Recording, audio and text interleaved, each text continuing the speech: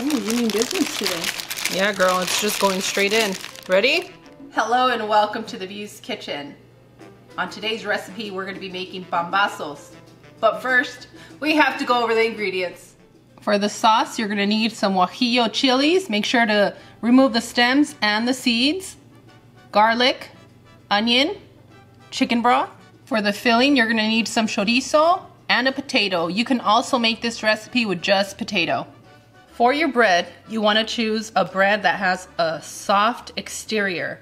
A lot of people here in the States use bolillo bread. Today I'm going to be using Telera because it's as close as you can get to Pambazo bread. And Pambazo bread is not so easy to come by here in the States. So if you're trying to choose a bread and you don't have bolillo or Telera, use something that has a softer exterior but has a good support in the inside. And by support, I mean that it's a good thickness. Let me show you.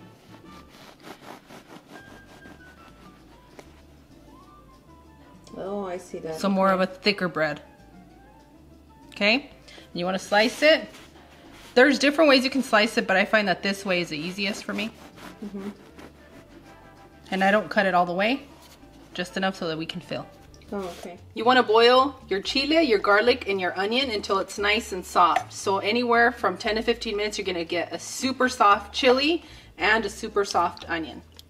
I've also cubed our potatoes and I boiled them for 12 minutes and they're nice and soft. All we have to do is strain. Add your chicken broth. And now we're going to blend until smooth. If you do not have a Vitamix blender, make sure that you're straining your chile. You want this sauce to be nice and smooth. Using the Vitamix, I blended our sauce ingredients at the max speed. I started slowly and I left at the max speed for 2 minutes to keep a nice and smooth little paste looking sauce. We want it to be thick. We don't want this to be runny. Okay, make sure that this sauce is not runny. Now I'm going to transfer this into a bowl. After you transfer your chili sauce into a bowl, make sure to place it into the refrigerator while we cook our chorizo and our potatoes. Set your pan on a medium heat and add your chorizo.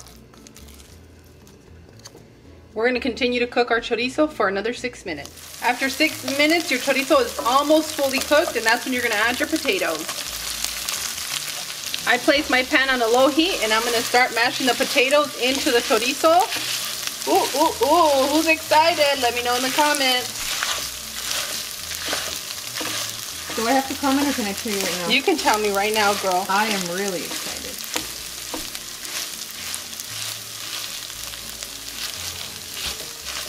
If you cut your potatoes into small cubes and boil it, it's way faster than boiling a whole potato. And it's done in about 10 to 12 minutes, depending on the cut. And you get nice and soft potatoes. You saw how quick they got mashed. Isn't that a dream? I stand here as a witness. Easy peasy lemon squeezy. That's right, girl, that's right. And once you're done combining all your ingredients, you're just gonna season it with a little bit of salt to taste, okay? Just a little. You guys ready for some action? Ready. Let's do it. Our sauce is nice and cooled. Now it's time to slather it on this bread. You can use a spoon, your brush, your hands, and you're gonna brush it gently over the top. Do you know when you put cold butter on a piece of bread, how it's just cold? Yes. That's what we're doing here. We would have put the sauce hot. You know what would happen? Steam up your bread? You would steam up your bread, and that's not what we want to do. We want to fry this delicious bread. Oh, so that's why you did the cuts before adding the sauce. Correct. You want to cut it before you add the sauce. You want to make sure that your sauce is nice and cool. And if you're rushing, you can put it in the freezer for a little bit, mix it around, or you can put it in your refrigerator and let it cool up. It's all going to depend on how much time you have, really. Okay. But since this is an antojito, it's a quick little snack. Just make sure your sauce is cool. Just like you, Views Club. Just like you. Nice and cool. Crazy, sexy, and cool. Okay, you kicked it 90s style. Kids, you know we're older. Or should we say mature? No, I don't know if I'm that mature. And guys. older people were younger. Yeah. Just depends on what you're looking at here. This is the red light special. Ooh, girl, now I know why you said that. Ding, ding, ding, ding, ding. Am I missing any little crevice? Looks good. Perfect, and now our bread is not gonna be soggy. Nobody needs a soggy pan. Set your pan on a medium heat and add enough oil to fry your bread.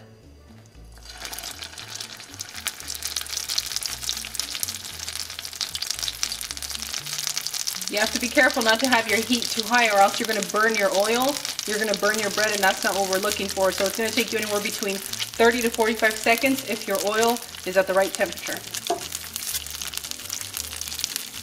After about 30-45 seconds, you're gonna flip it over, and depending on your oil, some of you might need 20 seconds, some of you might need a little bit more, okay? So what I like to do to help the sides fry up is I lean my bread to the side and allow the sides to fry.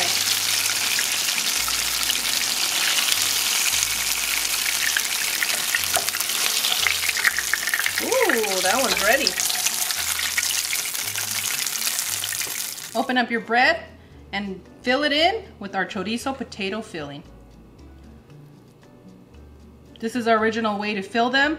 If you feel compelled to use something different, let us know in the comments what you're gonna be doing. You're gonna add some Mexican crema, lettuce,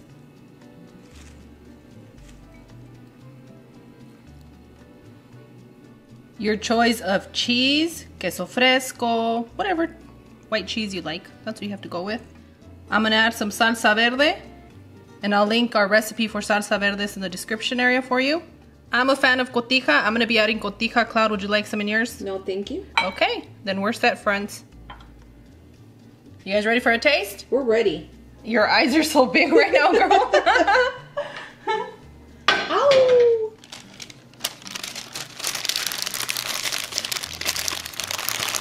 Oh, you mean business today. Yeah, girl, it's just going straight in. Ready?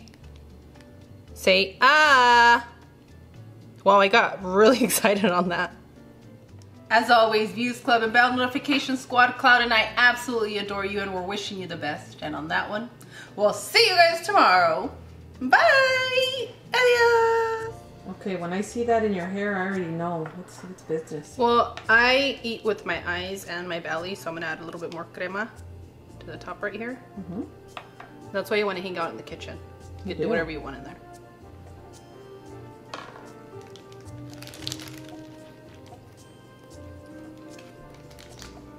I don't have a napkin near me. We're not mad at that. The bread is nice and crisp on the outside, friends. You see that chili?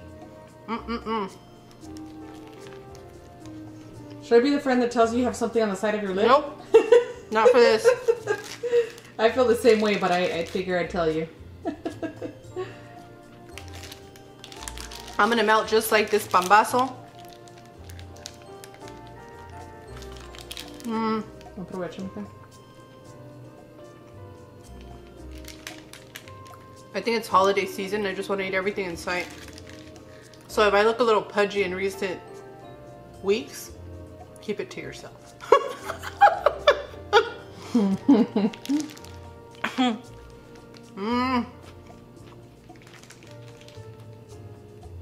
Quick and easy. The outside is crispy, the inside is soft. Oh, you know who you are in the comments. Go ahead and add your comment. We made it for you. We're gonna pin you, honey. Mm-hmm.